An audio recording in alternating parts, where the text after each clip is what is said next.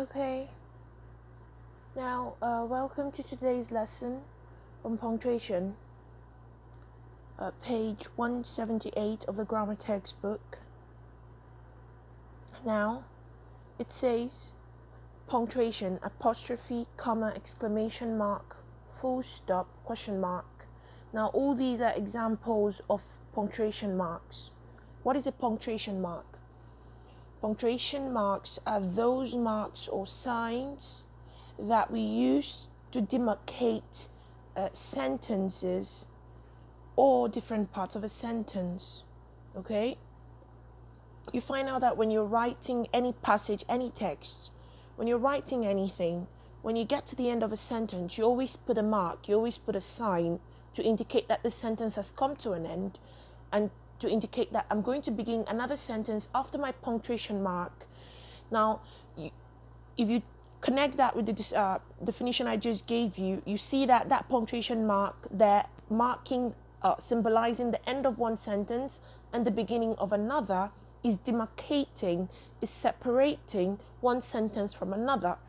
We can also have punctuation marks within a sentence, demarcating the different parts of a sentence, separating the different parts of a sentence. And these different parts of a sentence could be words, okay?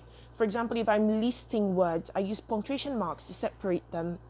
Or they could be phrases. I'm listing phrases, I use punctuation marks to separate them. They could also be clauses. But in today's lesson for your level, we will not be dealing with how to use punctuation marks to separate clauses. We're going to stick to just words and phrases. Okay, so let's get into it.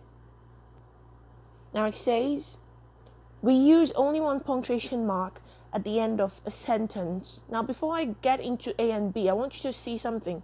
It says we use only one punctuation mark at the end of a sentence. And it says, remember that a sentence can take one of four forms. You learned this at the very basic, very early stage of your lessons in English, I think from grade 1, 2, 3, when you're taught types of sentences, declarative, imperative, and all that. Now, this is basically what this box is trying to remind you of. So it says, remember that a sentence could be a statement, okay? A statement where you're just giving information. She's my neighbor. And a statement usually take the punctuation mark, full stop at the end. Remember that a sentence can also be a question.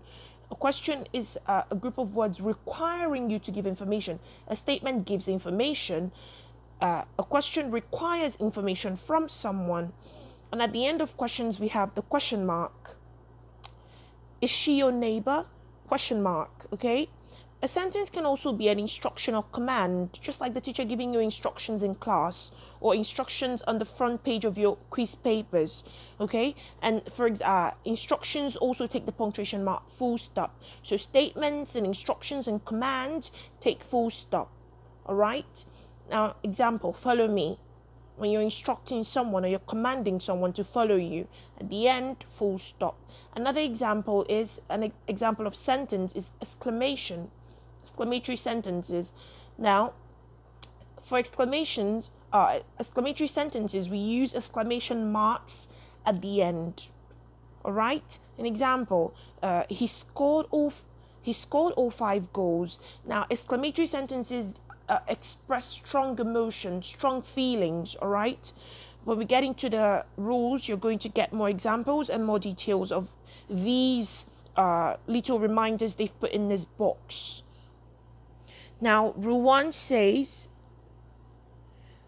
start again. We use only one punctuation mark at the end of a sentence. Remember this point. I remember when we, take note of this point rather.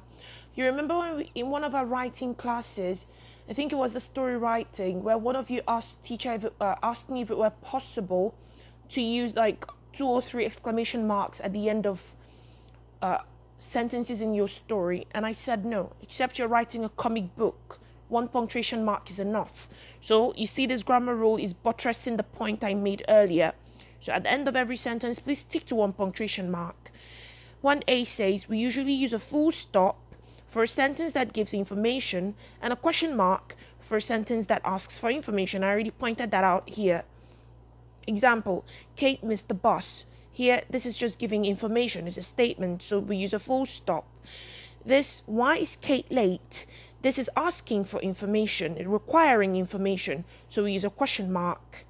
1b, it says we usually use an exclamation mark, and this is what it looks like. We all know this already.